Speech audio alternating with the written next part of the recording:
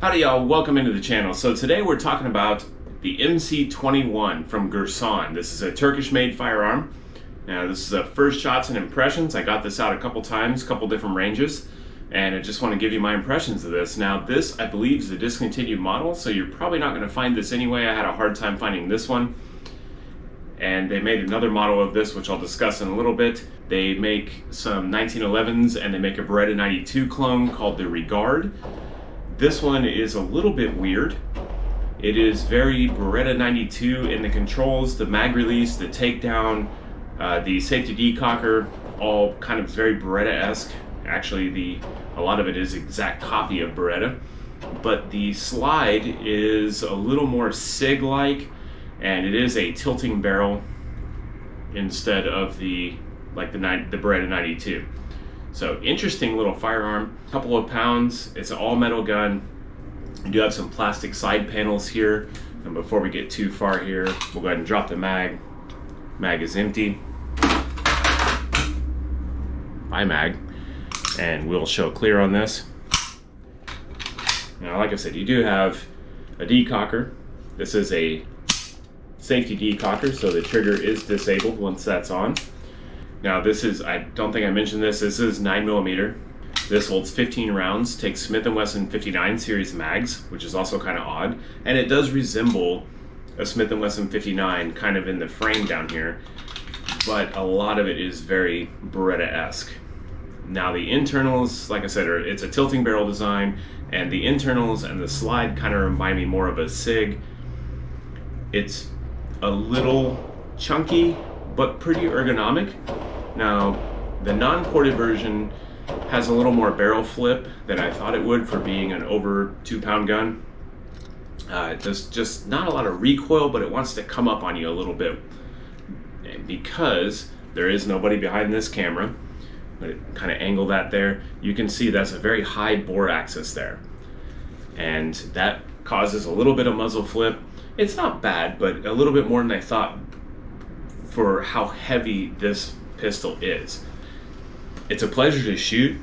That little bit of muzzle flip bothers me just a little bit, but all in all, it's really easy to shoot.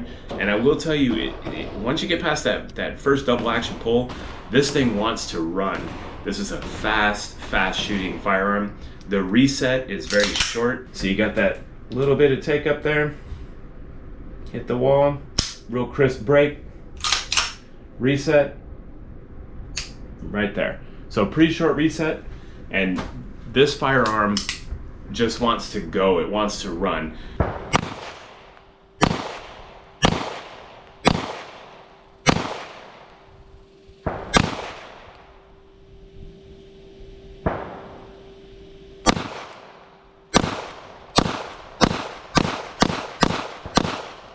You do have some little serrations back here. Like I said, the grip panels are plastic. You have some serrations up front here. The controls, the decocker safety is ambi. Your slide stop is kind of tucked away into the grip there, which is really nice. Now, one thing I had a problem with here, the takedown lever, this is a little more recessed than the Beretta 92, but this takedown lever on this side, it sticks out a little bit here. And get around this way. I wanted to ride that. That's kind of where my hand naturally goes. And I kind of slowed the slide down a couple times, just getting up too high on the slide there. So I had to come up underneath it, which is a little uncomfortable, but I did get used to it. I had a couple problems with this not locking back on the last round, and I'm wondering if I didn't cause those malfunctions. So I'm gonna get this back out to the range and test that theory. But it did fail to lock back on the last round a couple times. You have 3-dot sights, just 3-dot white sights. They are pretty small. These are non-adjustable sights. It is not optics ready. You do have a loaded chamber indicator up top here. You do have some serrations on the front of the trigger guard there if you feel like getting your finger around there like that. You do have a pick rail here if you want to put a light laser or anything like that. And it is pretty ergonomic. It feels pretty good in the hand. And I had fun shooting this. I like all metal guns. I know it's a little heavy. I'm not carrying this. I did order a holster for this, outside the waistband holster. And I picked that up just to maybe run some drills with this and just see how it performs and see how I do with it. Another thing, another con for this is there are no slide serrations up front. They're only right here, and they are awfully close here. In fact, when I was doing it, I did an unboxing on this about a month ago. When I was doing the unboxing, I was looking in the camera and not paying attention where my hand was, and I actually got my finger in there a little bit because the serrations come up in front there just a little far, so you kind of got to grab back here. So you're pretty much using the slingshot method, pulling from the back. You can get here, but this isn't exactly, that's a pretty good, you know, stiff recoil spring, and it's not exactly easy to rack from the bottom like that. You can do it though. So that's a little bit of a con. Not optics ready, but I like shooting iron sights just fine. That's not a problem. The only other problem, like I said, was not locking back on the last round a couple times, but that may have been a user-induced malfunction. So far, I've put 100 rounds of full metal jacket through this. I did a mixture of Winchester 115 grain and Federal 124 grain. I also put about 10 rounds each of Winchester silver tip and Federal punch through this, so it handled the hollow points just fine. I had no stoppages with the ammo, with the exception of it not locking back those couple times. Other than that, it ran everything perfectly. It's a pretty fun gun to shoot. I like a nice heavy metal, you know, pistol like this, and I really like hammer fired guns, so this kind of fit the bill for me. And I picked this up so cheap. I think originally these were around like $450, $500-ish, and I picked this up for about $275, and this was brand new. Comes with one mag, but the Smith & Wesson 59 series mags are really easy to find. I think Gun Mag Warehouse has them for 20 bucks, something like that, you know, $21, and they're pretty plentiful. It's just a weird mismatch of, you know, 3 or 4 different firearms. The takedown is super easy. I'll show you that here in a second, and it's all very well machined. The finish is pretty nice. If you can get in there and see that, it's pretty nice. It seems to be a pretty well constructed, you know, firearm. I don't know if these are so close to the Beretta 92 grips. I don't know if they fit on here or not. I'll have to experiment with that.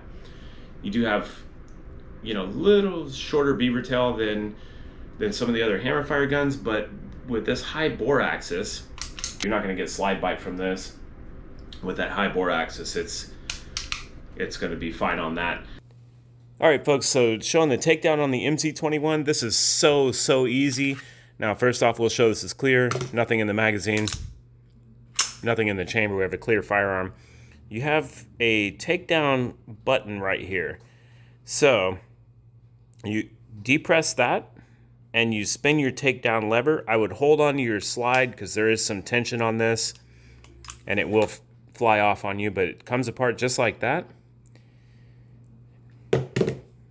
You have recoil spring, non-captured. You do have a steel guide rod. Your tilting barrel, 4 1/3 inch, so almost 4.5 inch. You can see the machining on the inside of this is actually really nice. They did a nice job on this. It seems pretty quality. Putting it back together exactly the same way you took it apart. Recoil spring, slide it on over the rails, back, and you're locked up.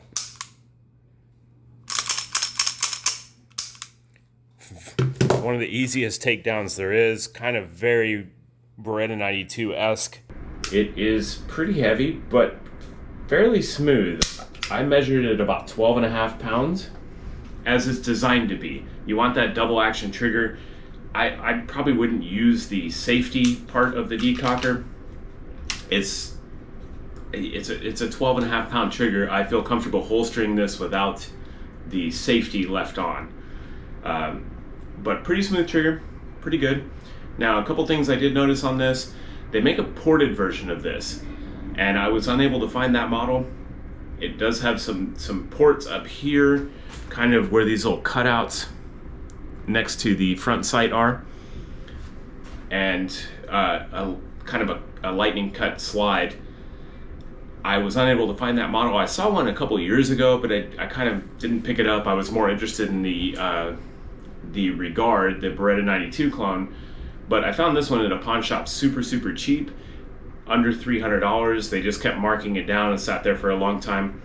And I reached out to EAA and I reached out to Girsan to ask them about this model, and neither one of them really got back to me, and I can't find it for sale anywhere, so my assumption is it's discontinued. So pleasure to shoot, fun little gun. I'm going to put a bunch more rounds through this and I'll give you a follow-up report. Not that you're probably going to find one of these, but I found it interesting and I just wanted to share with y'all. This is a pretty cool little firearm for Girsan. Not sure why they discontinued it or why it's not available. I'll keep putting rounds through this and I'll give you a report just in case you ever see one of these. I would suggest, if you do see one of these and you see it in the ported version, that would be the one I would go for over this. But I'm pretty happy with this purchase. So that's what I got for you today, friends. Don't forget to like, subscribe, comment. All helps the channel. Don't forget to check out my campsite page. There's some affiliate links and some deals I've gathered there for y'all. And I will see you next time I make a video. Y'all stay safe out there.